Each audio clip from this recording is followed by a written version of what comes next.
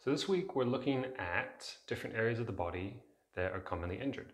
So today is a little bit of a focus on lower back, and we'll have potentially a different region every day, or we might stick with the same region for a couple days. With the lower back, there's many different reasons why someone might get an injury there. And it may not just be physical stuff. There could be like psychosocial stuff. So maybe just the stress of a certain situation that's come about can sensitize your back. Maybe you've had a previous injury there.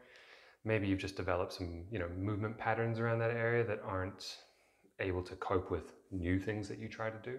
There's many, many, many reasons. And the exercise we're doing today kind of casts a wide net, but if it doesn't help your pain, it just means you need a different intervention, a different attack on ways to reduce the pain. So this particular exercise is useful for controlling the spine. And if we look at sort of this is a big pelvis, and then we've got your lower back, you're going to have muscles that connect maybe one, or you're going to have muscles that maybe connect three, or you're going to have muscles maybe that connect all five together. And the bigger and longer the muscles are, the more compression and tension they create on the spine. And the smaller ones, they kind of spread the load a little bit. It's kind of like the mast on a sailboat. Look at the big lines coming down like this. If they're pulling down, they're going to create a lot of compression. So you've got these other lines and these lines coming across, and you've got little lines coming off. And they just help spread the load about.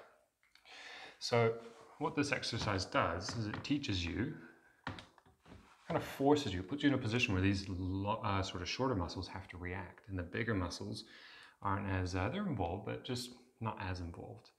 And key things I'd push is that don't try too hard, make sure you can breathe, and don't try to over contract, because otherwise you might create more compression and more tension. We're just looking for a sense of I can do this, but with minimal effort. I can still talk, I can hold a conversation, and just find a sense of ease with the movement.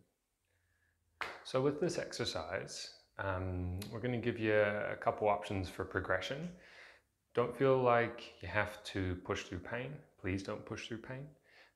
If you get any discomfort, then just maybe get a mirror nearby so you can double check your technique. Usually that's the underlying issue. And the goal here is really trying to build some endurance. So you're going to really be trying to last sort of short bouts for long periods. So you might be doing like a 10-second hold. You're going to try and do like 15 to 20 of those.